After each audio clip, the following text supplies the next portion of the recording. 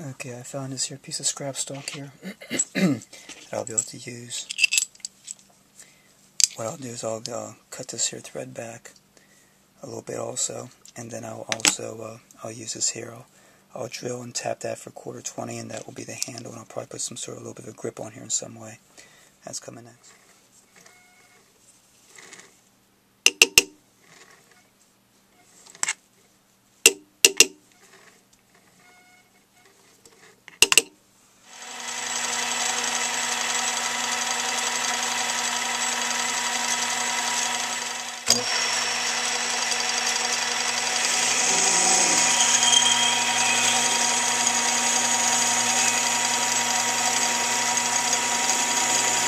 Again, with everything unplugged and everything in neutral here, I use my tail stalk to do the threading on this way here too.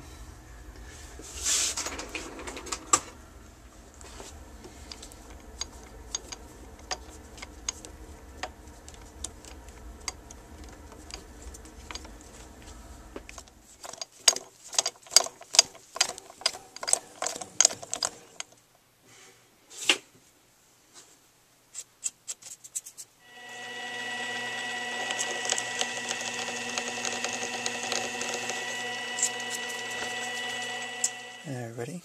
Here's the screw handle. That should work good.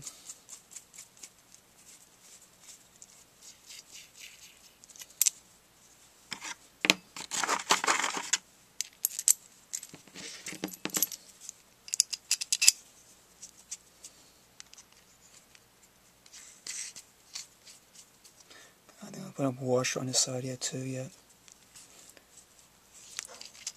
Alright. Okay, do a preliminary here. Slides it on top like this. That's adjustable back and forth. Tighten it up. Okay. That works out real good.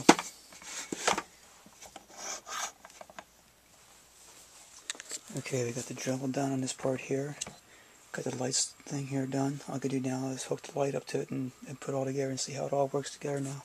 Okay, now what I'll do is I'll drill a hole down through here now, a cross hole, so I can pull wires through.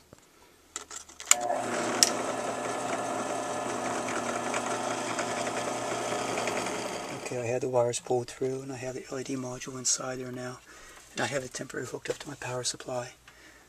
But there's what it looks like. So that's going to work good. I can adjust it. Back here I can adjust it as I need to. It's hard to use it with one hand and hold the camera in the other hand, but anyway, you can see how that works.